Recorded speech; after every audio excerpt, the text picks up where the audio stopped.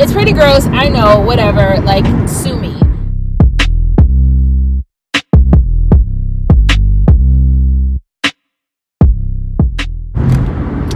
So, I'm just driving from a call, so I was just kind of bored while I was driving and wanted to talk for a second. So, some people in one of my videos, my Why I Don't Want Children video, some people commented in that video about my skin, which I never get comments about my skin, so I thought that was kind of weird, but you know, it is what it is. So some people were like, oh, you have really nice skin, you have really clear skin, and I'm just like, you think so? Because like, if I told you guys how I take care of my skin, you guys are gonna cringe. Like, you are gonna cringe when I tell you what I do. So I am a notorious user of apricot scrub. Say Knives apricot scrub is something that I've been using on my skin my entire life. Like, literally since I was old enough to have any type of pimples on my face, apricot scrub has been my go-to. Mind, they have changed the formula, it feels like, so it's not the same type of apricot scrub that I used to use growing up, but it is technically the same thing. So after years and years and years of hearing people complain about apricot scrub, hearing my sisters say, oh, apricot scrub is so harsh on your skin, it's not a good thing to use, I retired apricot scrub maybe a year ago. So I wasn't someone who was using apricot scrub every day or every week. I would wash my face with the apricot scrub maybe once a month, once every 2 months, whenever I remembered or whenever my forehead area felt too greasy, where just regular water wasn't working. And so I would use apricot scrub. You know, I think people were thinking that I was using it every single day, and I wasn't. I don't wash my face a lot at all. For the rest of the time, the only thing I use is water. Like, I usually just get in the shower, I rinse my face, I pat it dry with a towel, and that's the end of it. Like, literally, I don't use soap on my face, I don't use anything on my skin.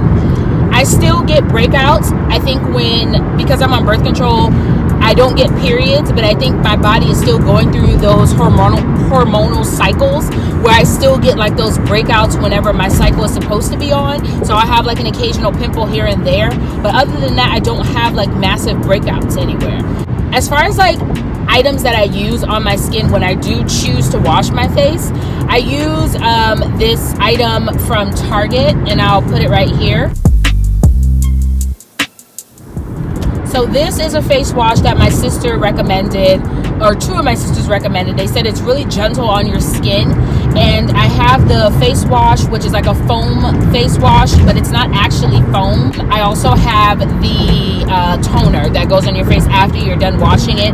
And then when I'm done with that, I just use shea butter on my face. And I also use Vaseline on my face. I know, I don't care. I use Vaseline on my face. I don't put Vaseline on my entire face, but because I have like patches of dry skin, I put it like around my lips, around my mouth, in this area. I also put it on my cheeks on both sides, because if I left that alone, I would have like little dry patches, and it could be my eczema, I don't know, but I do put Vaseline on my face. And when I'm not using the face wash from Target, I use a product by Dorian from College Hill. I don't know if anybody remembers him, but he has his own brand, and I'll put it here for you guys.